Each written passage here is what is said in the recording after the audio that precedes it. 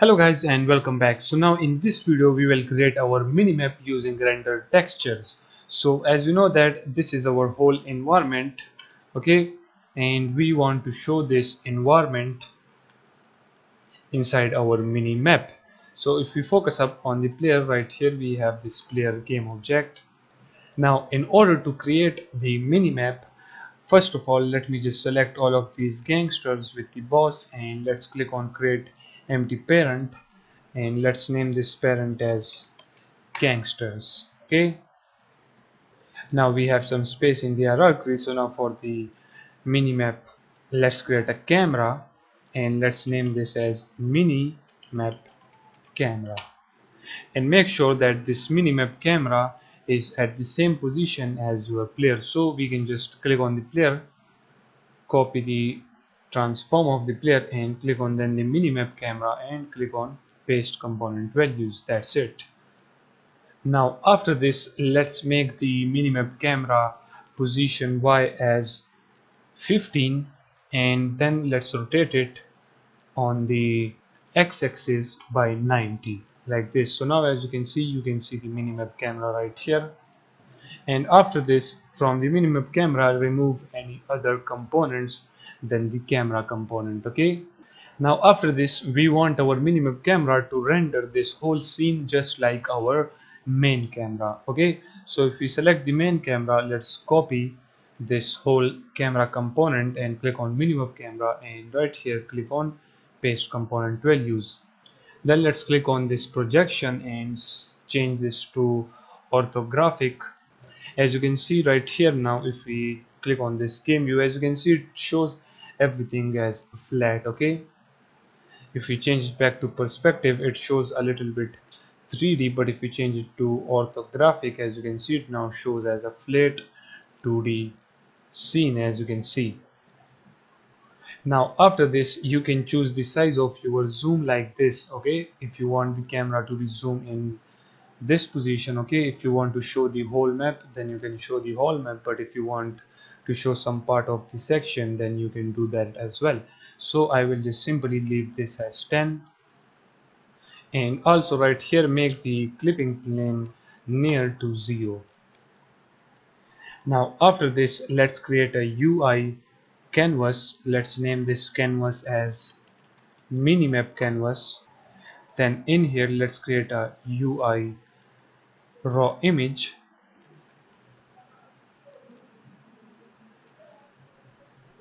because we don't want to show our minimap like this on our entire screen. Okay, we want to show this minimap in some section area. Okay, just as you saw in the introductory video, right here we showed the minimap. Okay, so let's name this raw image as minimap, and right here the difference between an image and raw image, that in the raw image it needs a textures instead of a sprite. Okay, in the image it needs the sprite right here, and the reason we are using this textures is because we will render our minimap. Okay, we will create a texture for it and then we will show that texture right here on this minimap. Now let's change back to the scene view. Let's go into 2D mode, and right here let's focus up on the minimap. Okay, as you can see right here we have this minimap. So now you can show this minimap anywhere you want, but I will show my minimap right here.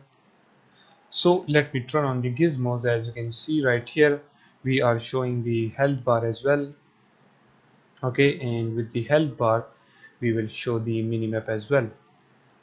So let's make the minimap react transform to bottom left, and if you check our game view, as you can see there it is. Now what we can do with it is let's move it a little bit up there, and that will be it. If you check it in the game view, as you can see here is our minimap. After this, let's make the width of our minimap camera as 400 by 300.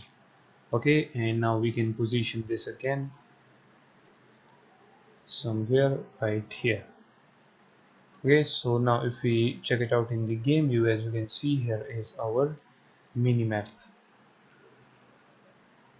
You can actually decrease the size of your minimap, okay, if you want, but I will leave my minimap like this. And guys, as I told you that we will render our whole scene, okay, and then we will show that whole scene right here on the minimap, okay. So it is actually called render texture. So for that, let's go inside our assets folder, and right here let's create a render texture, and let's name this as minimap render texture. And if you select this minimap render textures right here, you will see all of these options. Now the only changes which we will be doing right here is to change the size according to our minimap width and height. So it is 400 by 300.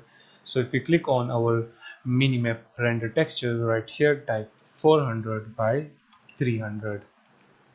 So after doing this, now if we click on our minimap camera right here, as you can see, it needs the render textures right here, okay, inside this target texture. So now if we drag and drop our texture in there, and if we click on our game view, now as you can see, the minimap camera is no more now rendering, okay, it is now showing our main camera, and whatever this minimap camera is capturing, it is now passing it to this minimap render texture right here.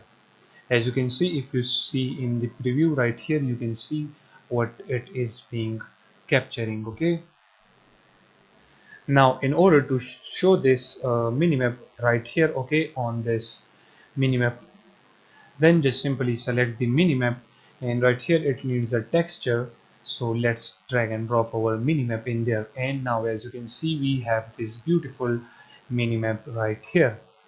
So now if we turn off the gizmos, okay, let's make this maximize and let's play the game.